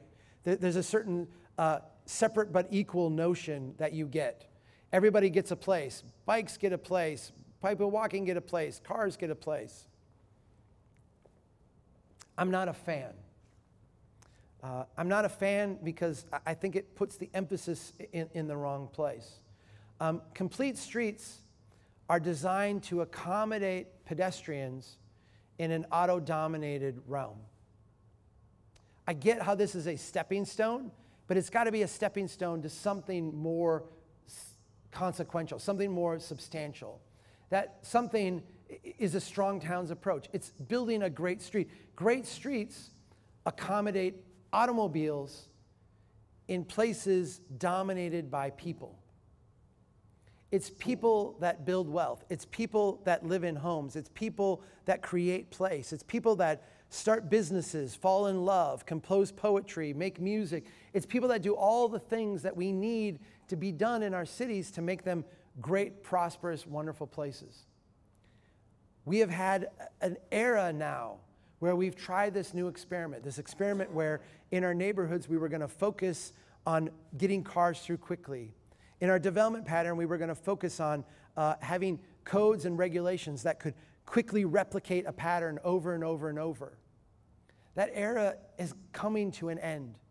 And the quicker that we can end it here, the better we can get on, the quicker we can get on with something that will actually build our wealth, build our prosperity, build our capacity, have that wealth be built in a broad fashion, and experience a development pattern that not only increases our capacity, but allows us to broadly live lives that are much more prosperous, much more complete, much more fulfilling. That is the essence of a strong towns approach, the idea that we can spend less, get more, and live a much higher quality of life in the process. Thank you, everybody, for the invitation. Thank you for your kindness. Thank you for inviting me to be here and turning out in such numbers. I'm very excited to hear your questions and continue this conversation with you. Thank you so much.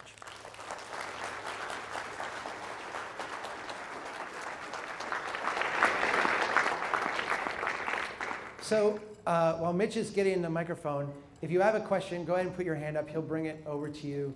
I'm going to ask, because I was asked to ask this, that you keep your questions somewhat succinct. And if you have a long statement you want to make, maybe you can go out afterwards with everybody and make a long statement.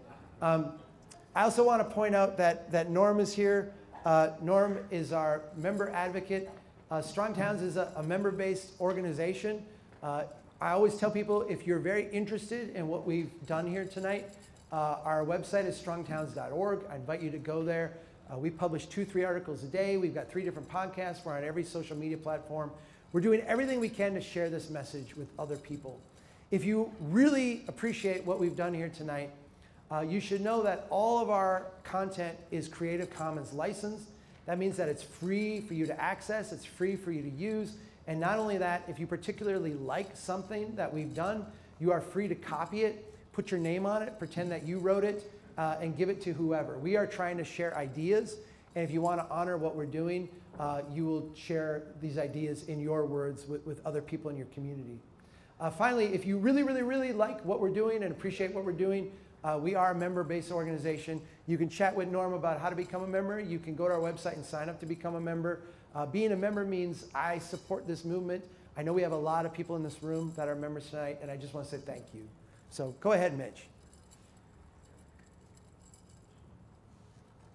My mic's up now. That's okay. No? Okay. Oh, you got it? I think I got it. All right. Okay, so also, Chuck mentioned we also have some copies. We also have some copies of his book for sale outside, if you want to check that out. But I don't think we have a second mic for questions, so you're just going to have to speak really All right. loudly. Speak loud. I have to repeat them anyway because they want me to do that for the camera. I can't see anybody, so go ahead, please. My name is Nancy Duffel. I'm one of many council candidates that are here tonight. Inclusionary zoning is something that you sort of alluded to, where people can make changes within a neighborhood, but usually neighborhoods are really resistant to that. Yeah. So what are some strategies to get buy-in to allow neighborhoods to evolve? Okay, it's a great question. You started out using the term inclusionary zoning and then said, what is a good strategy for helping neighborhoods evolve? Because we often run into resistance when we're trying to do this. Let me draw a quick distinction because I did not use the term inclusionary zoning. I know it means a lot of different things to a lot of different people. I'm not a fan of inclusionary zoning the way that I understand it, which is the way that I see it manifest most often is we have a very big developer over here who wants to build 200 units. We're going to require them to have 20 of those units be affordable in order to get the permit to build the other 180, and we negotiate on that number, and we have some mandates in our code. I think that our affordable housing crisis is never going to be solved from the top down. And I think instead of having a dearth of affordable units being built by big developers, what we have is a dearth of small developers working across the landscape to build many, many, many projects. That's the only way we're going to scale this thing. And so to directly answer your question, I think that what we need is a broad policy shift so that every project is not a big project that we fight over. There are a lot of little projects. And we need to get people in our neighborhood used to a lot of small changes happening over time instead of fighting over what neighborhood is going to accept the large transformative change. That means we need to bring in and invite and train a whole cadre of developers to work at the block level. A good developer working at the block level communicates with people on the block and actually builds support for their projects over time. We need to support those small developers by having a zoning code that allows, by right, that next increment of change. If you want to come in and transform the single family home into a duplex, we need to make that as seamless and easy as possible so you don't have to go genuflect in front of a board, you don't have to have fights with neighbors, you don't have uncertainty as to whether you get approval. Go ahead and keep the cumbersome, nasty, months-long process you have for the big projects that you want to do. I don't think we should be doing those anyway, but just make it easier for those small ones to do it. We can do that by a citywide change in zoning, a citywide change in building practices, and a citywide change in the way that we subsidize development. I think we can generate a consensus around that. And then what you do is you change the quote unquote fight from 100 neighborhood fights to like one, what I think is going to be a very common sense policy discussion. That's what I would like to see done. We want to get those incremental developers, those people working at the block level, out of the firing line and get them just doing good work in the neighborhoods. Please, somebody else. Mitch, can you? Yeah. Because I can't see as many people. There's one right over here. Okay, please.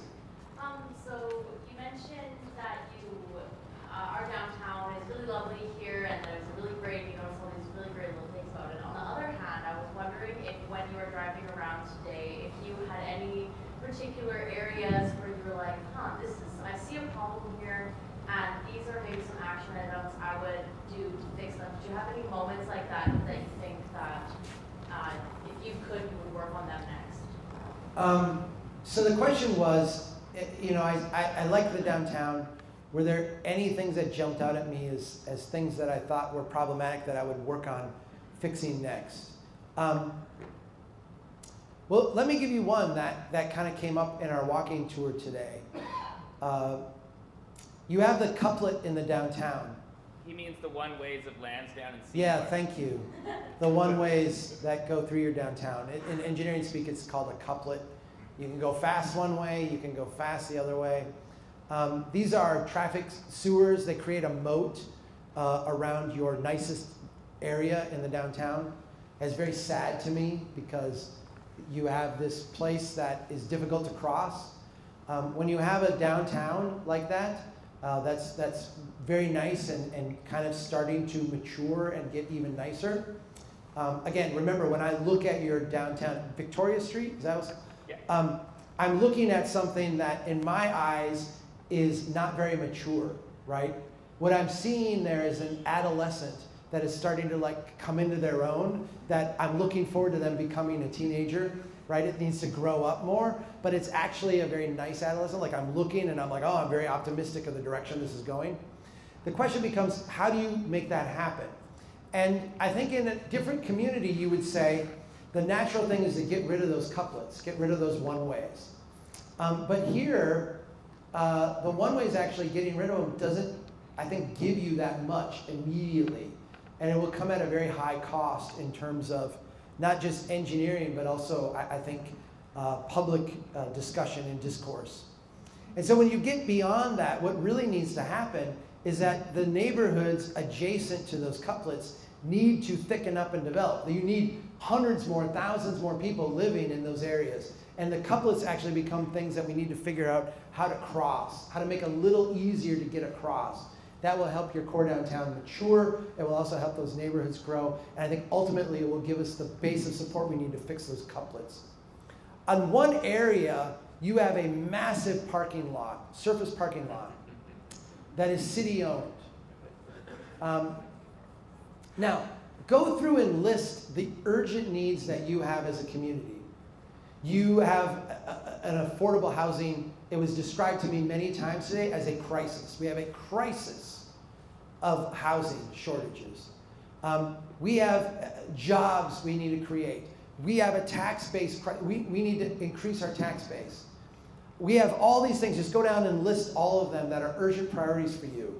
When I see this massive surface parking lot, am looking at millions of dollars invested in public infrastructure to do one thing: store vehicles temporarily throughout the day.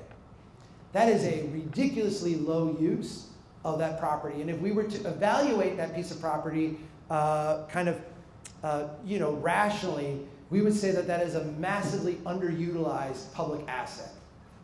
Let's pretend that that parking was critical to your future, which I don't think it is. But let's just say, as a public discourse, that having that many parking spots is critical to your discourse, critical to your community's success.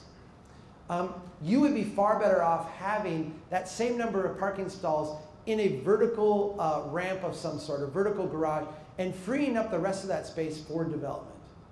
Something built on there that would fill other needs that you had. But Chuck, how would we do that? We don't have the money to build a ramp. This is where I think we need a little bit of entrepreneurial thinking. Because lots and lots of cities have recognized this conundrum. And what they've done is they've gone in and they've said, okay, we are going to actually develop this piece of property and use the revenue that we make off of selling it to different developers to not only enhance the public realm and make this investment very valuable, but we're going to do it in such a way that we can actually then afford to build the parking ramp. We're going to take this underutilized asset and use it to solve multiple public policy objectives at the same time. That's a different way of thinking about your city. But I feel like that mode of thinking is the next step that you need to take. Because if you look at that and you say, okay, we got parking taken care of, check that off the list. Now let's go take care of affordable housing. Oh yeah, that's way over there. You're doing it wrong. We have to do multiple things at one time on public property like that. And if we do it right, we can actually leverage the incredible asset that we have for multiple purposes and cash flow it in the process. One back here. I think that's James. Okay, thank you. How does bicycling fit into your fabric of a strong town? How does bicycling fit into the fabric of a strong town?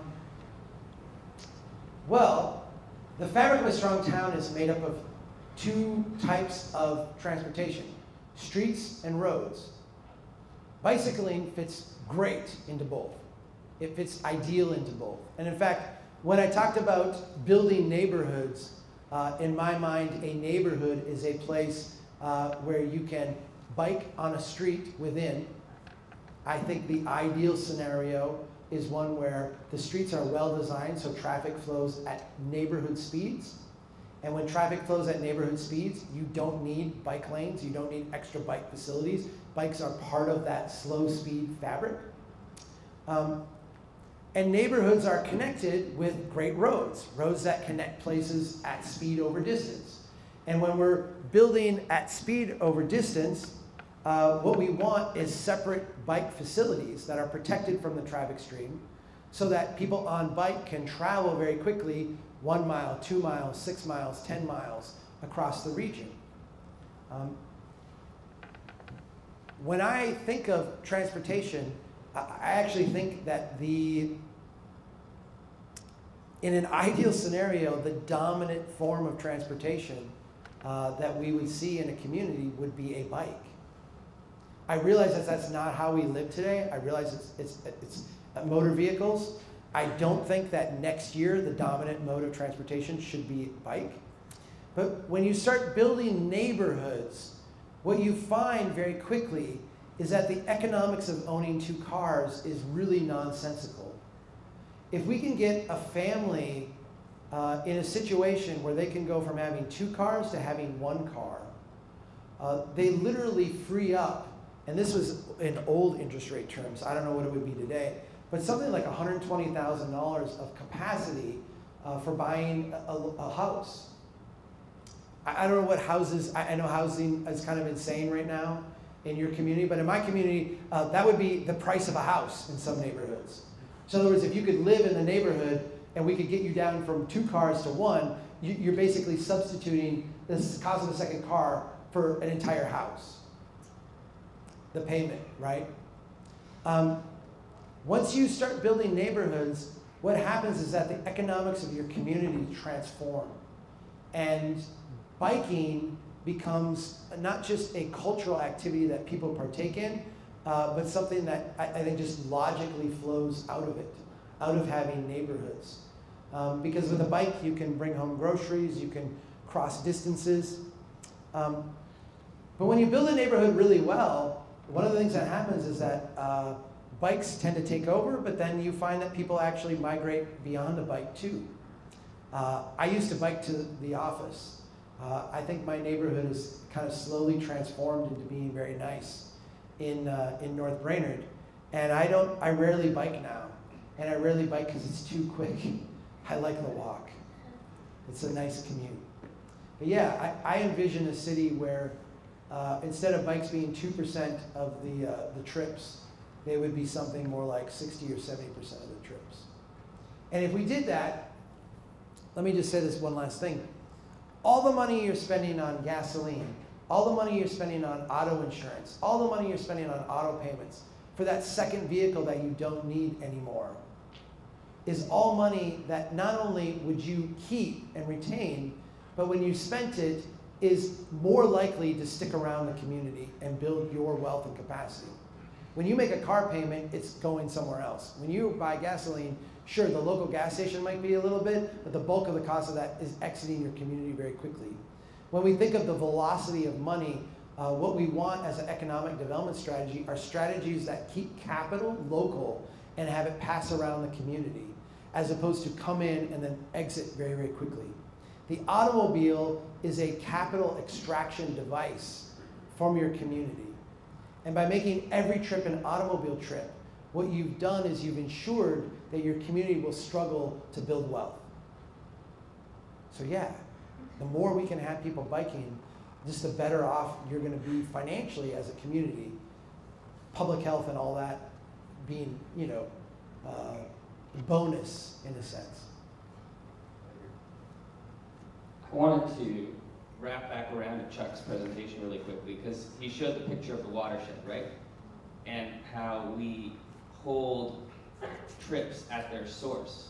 So we talk about developing neighborhoods and Kamloops. The number one thing you see in every comment about developing bike infrastructure in Kamloops is, what about the hills, right?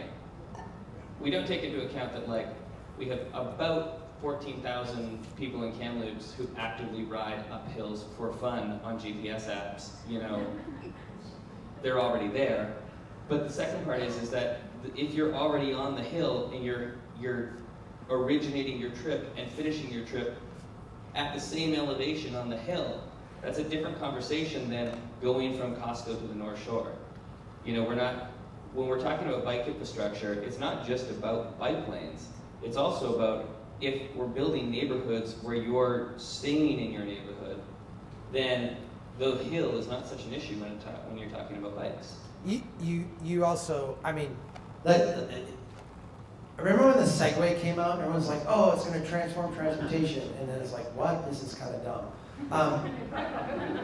E-bikes are going to transform transportation. And, you know, particularly in a place like this where the hills are an issue for some people, if you've never had a chance to ride an e-bike and you have an opportunity, take it. You'll be shocked, just shocked, at how easy it makes biking distance, right? And I know there's issues to be worked out about them and conflicts with people walking and what have you, and are they safe and da-da-da. Again, in a context of streets where speeds are very low, an e-bike will fit right in because it will also be traveling very slow in those environments. In an environment where we have great roads over distance, e-bikes are amazing because they just geometrically increase the amount of land you can cover. Even people who are not great bikers. Please. Back corner. You just gotta. Gisela? Yeah, I really liked the image that you put up of the watershed thing too. I've never seen it put that way for travel before. It makes a lot of sense to me. But I'm also looking around our city and I'm seeing places like that in the hills, like the entire Upper Aberdeen area, where we have what are basically stroads in existence. And there is no commercial development in most of those neighborhoods. And I gather the idea is to be able to work and live kind of close together. But given that we have no commercial space in those neighborhoods, how do we do that? Are you suggesting that, you know, we take one of these roads and just narrow it down and make it better for bikes?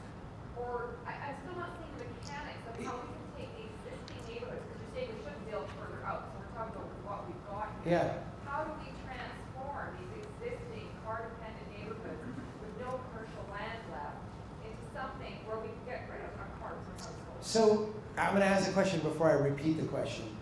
What is adjacent to these stroads then? Is it residential homes? Like what's there? Yeah, chalk block, wall to wall. Oh, okay. So these are stroads in residential areas. Yes.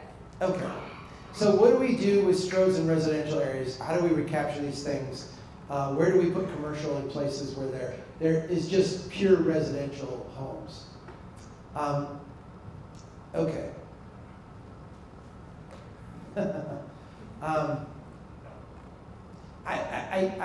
How much time do we have left? Because I want to take a question after this one, because I don't want to end on this one. I would say it's 8:30 right now. How about one more after this? Okay. And someone have a happy question after this one. So remember when I showed you the map of Lafayette and I talked about Detroit when I did that? I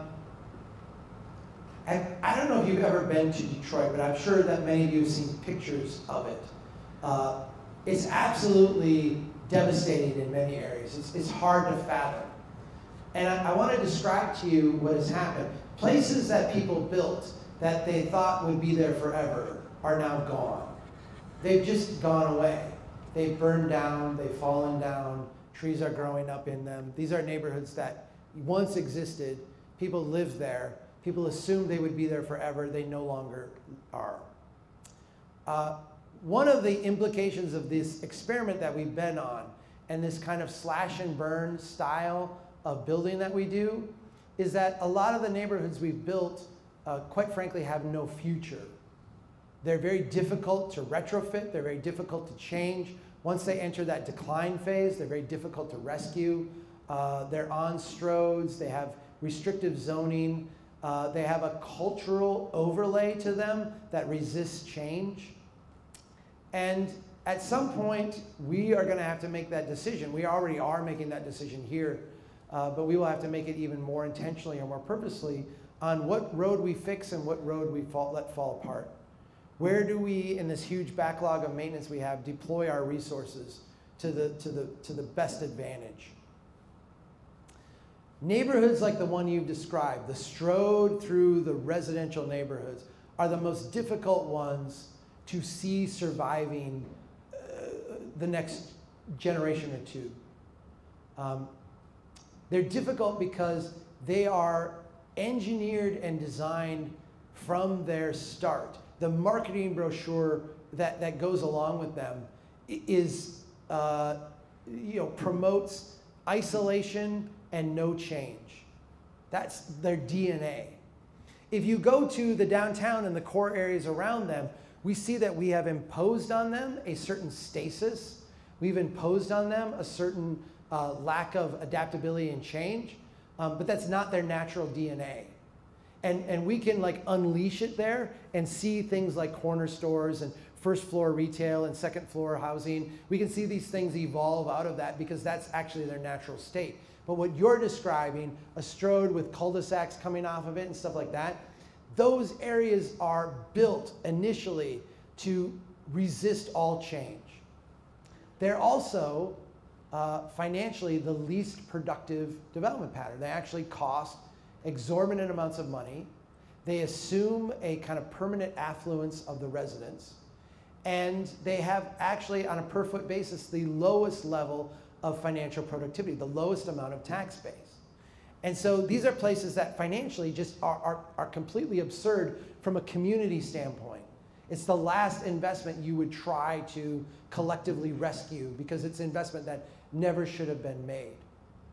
And so there are all kinds of brilliant people out there who are working on things that go by the name suburban retrofit or sprawl retrofit or sprawl repair. I admire these people because they are brilliant. They have a lot of great ideas. I question the viability financially of the things they're putting forward. And I deeply question the social viability of the things they're putting forward.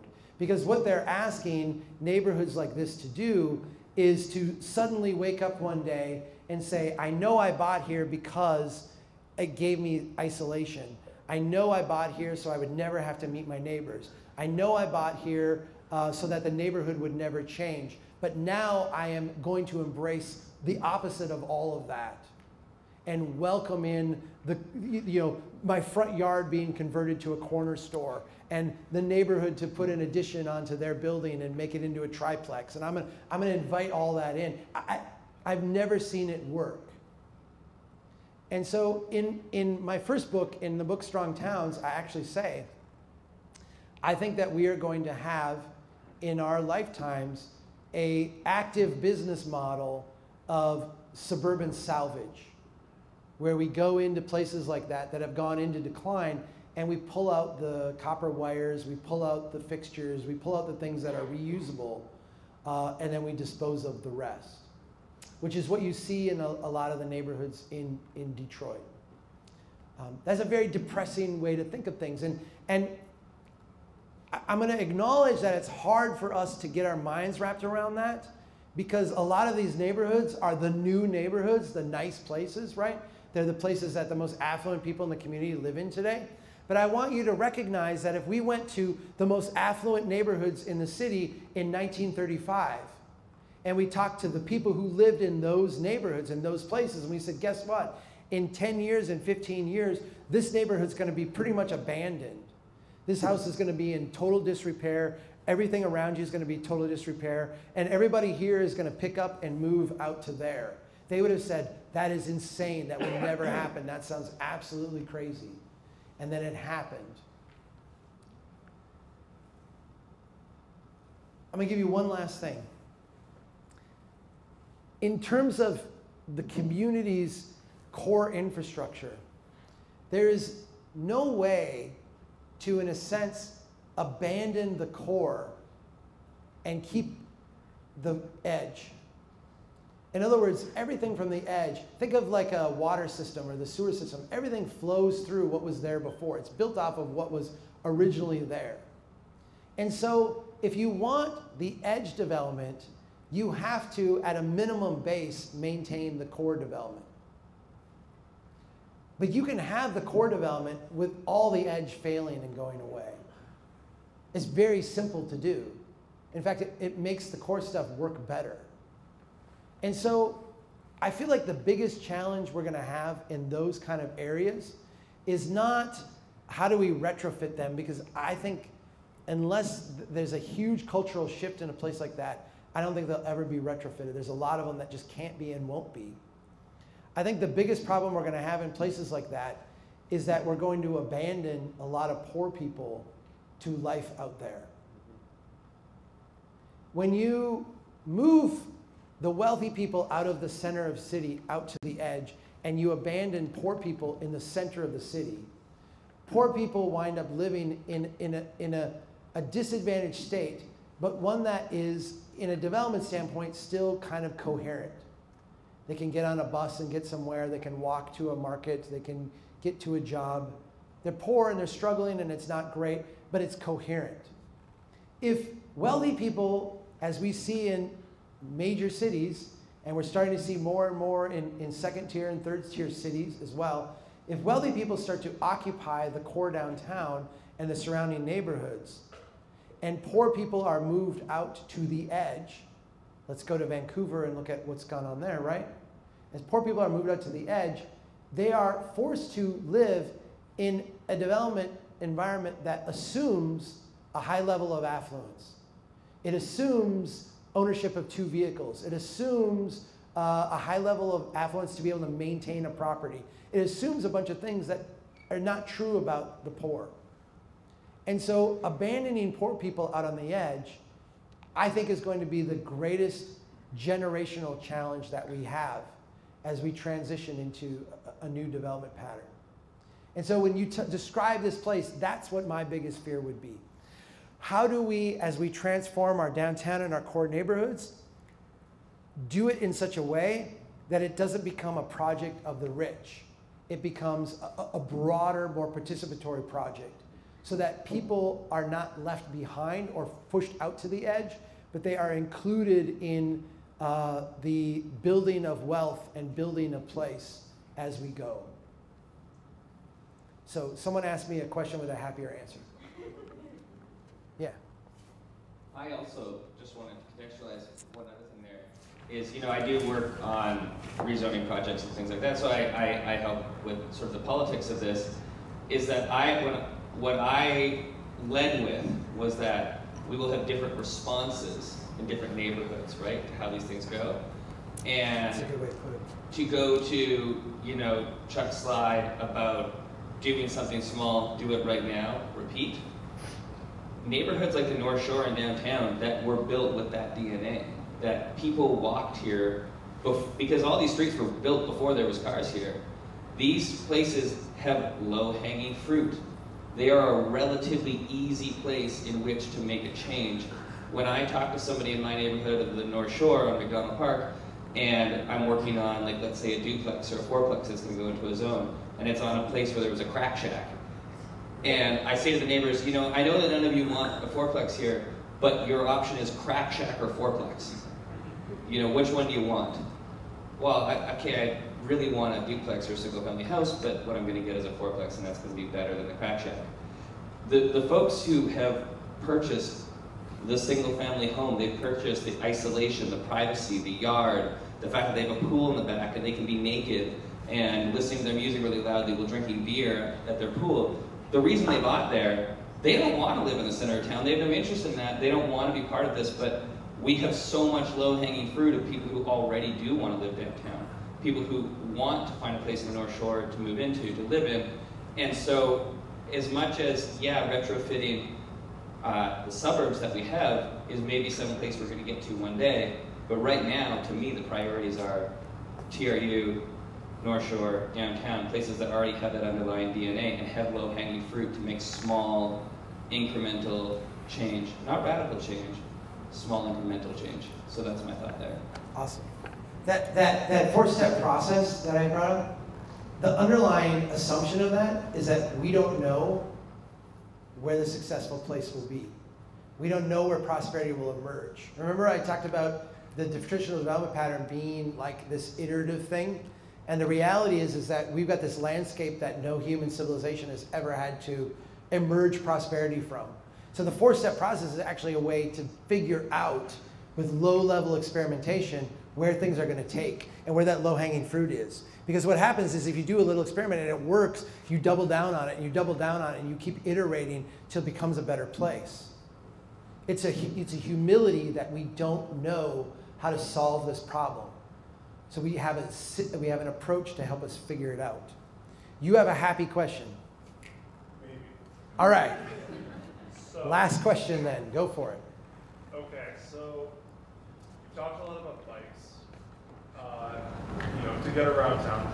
I'm interested in how you would go about implementing public transit in order to build a strong town. Kamloops, as an area, has a lot of industrial opportunities for people, whether it's mills or, the mines.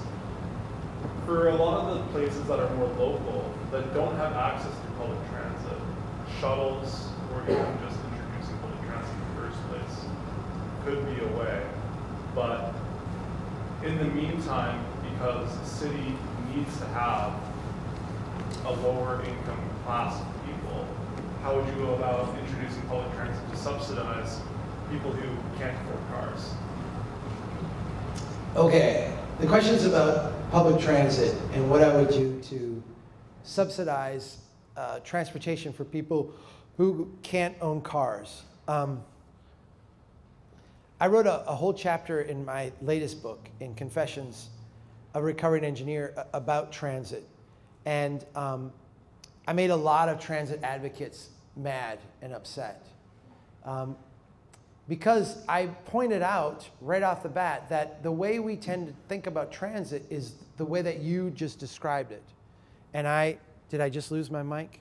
I think I ran out of juice. Well, that was good timing for last question. All right, I don't have to speak in front of a group for another 10 days, so let me ruin my voice. The way that I describe transit in the book is by noting that our auto-based transportation system doesn't pay for itself. It is the vehicle of insolvency. We are actually building ourselves into bankruptcy with this auto-based transportation system. When we think of transit as, in a sense, charity, we actually look at like transit is something for poor people. We make transit a charitable overlay on an insolvent system. So say that a different way. We say we are going to actually spend more money to subsidize a not viable transportation method on an unviable transportation system. That is, to me, like double insane. I don't understand that mindset. I get how, from an empathetic standpoint, we're like, wow, this is a screwed up system for poor people. It's a screwed up system for everybody. To me, I feel like the way we do transit well is we recognize what transit is. Transit is the greatest force multiplier we have for building great places. And if we focus on deploying transit in a roads and streets kind of framework, what we do is we actually build a system that works not just for poor people, but works for everybody and works great for poor people. Okay? So when I look at your streets in the downtown and I see these one-way couplets, to me, the one-way couplet should be 1 lane or 2 lanes. That should be the first thing we do, and have a dedicated bus lane through there that stops every block. And I know you have buses that run up and down there now, but they got to pull in and out of traffic. They got to negotiate. No, you just have dedicated space. Have it there. Have it sitting there. Why? You've got all this extra room. You've got the buses. Why are you wasting this huge investment you've already made in this corridor in such a low productive way? Make it easy to get around. Have the bus not have to, negotiate in and out. They can have more rapid, more frequent service. Have circulators. Have it run in. What you want is you want that person who says, I need a parking spot here, to be able to park over there instead and have a really reliable bus system they can get on that will get them 4 blocks or 6 blocks or 8 blocks like that, right? What you want is a system where it's easier to get around on bus than it is by car. Yes. And when you get to that point, what you find is that the transit investments start to accelerate the lifestyle of living in a neighborhood. It starts to actually be a multiplier of wealth. And so now your bus system is not charity for the poor. Sure, it works for the poor. Maybe give them free bus passes. That would be awesome, right? But if you build a system around serving the poor, the first time you run into financial trouble, you just cut that system. You build a system that works for the community and is an essential part of your transportation, it will never get cut. I think that we think about transit backward. And our goal should be to have a system that improves the quality of life for every neighborhood that it connects to, but doesn't try to be a thing that serves everywhere all the time. And let me say this in like a technical transit way. In a trade-off between frequency and coverage area, because we think of these as charitable overlays, we tend to emphasize coverage area. How do we get really crappy service everywhere? What I would like to do is see us switch to more of a system that emphasizes frequency. How do we provide really great service in maybe even a lesser land area? Now, in order to do that and still accomplish our public policy objectives of the poor, which I don't think is the central focus of our transit system, but can be part of it, that is a land use solution, not a transportation solution. That means we need more housing in walkable distance of where we've got great transit. We need to build that housing not just at high-end price points, but at many different price points. That means we need to unleash small-scale developers to be working in many different price points throughout a neighborhood in proximity to transit. So transit does not become the way we solve poverty. We deal with poverty in different ways, and transit serves a functional land use pattern. Does that make sense? That was a happier question. Yeah. Because that's within our capacity to do. Again, if you want a model for this, Jarrett Walker, Human Transit, great book. If you want to see a model, we did a write-up about Houston's transit transformation. Houston, Texas, which is you don't think of as being a transit-friendly place, actually has one of North America's best transit systems. They reimagined it. They basically took the existing buses they had, the existing system they had, and they said, we need to do better. And instead of having all these weird routes with weird schedules, they put everything on like circulators. So one bus goes around the city, a next bus goes around the city, and a whole bunch of just go in laterals like this. And you can just stand there, and in 5 minutes, a bus will come, and you get on it, and you go, and then you get off here and go, and you can get to anywhere you want without thinking on a very high-frequency bus. What they did is they shifted their system from doing crappy service everywhere to doing really great service in most, in most places. And the reality is that while a tiny percentage of places experience a decrease in service, the vast majority of the city increased massively in their service level. And that helps the poor, but it also helps everybody else. And by making that a system for everybody, it builds neighborhood strength and resilience, and it makes the system not subject to future cuts the next time there's an economic downturn. Because now it's a system for everybody. Thank you so much. Good question. Yeah. Yeah.